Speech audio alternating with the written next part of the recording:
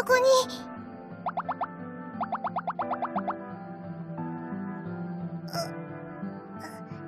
そんなことないですよ。遅れてるから居残りしてるわけですし。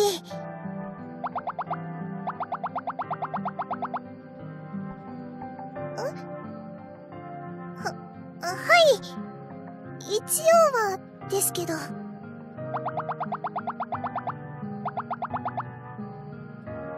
そうですかね。そうだといいですけど。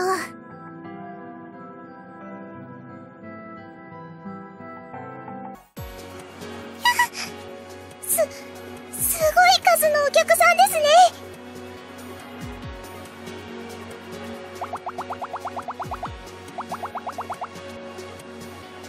はい。トップアイドルらしくライブくらい余裕でこなしてみせます。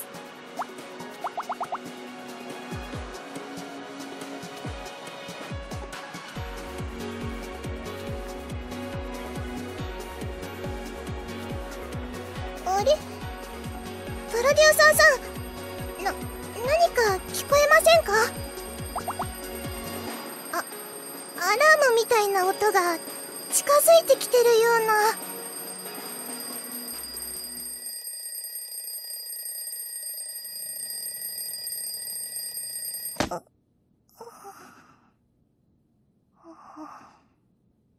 夢か。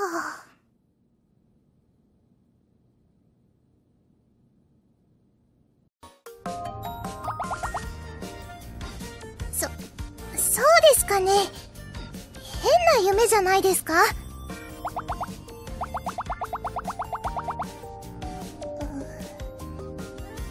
自意識過剰みたいじゃないですか？レッスンだって全然うまくいってないのに。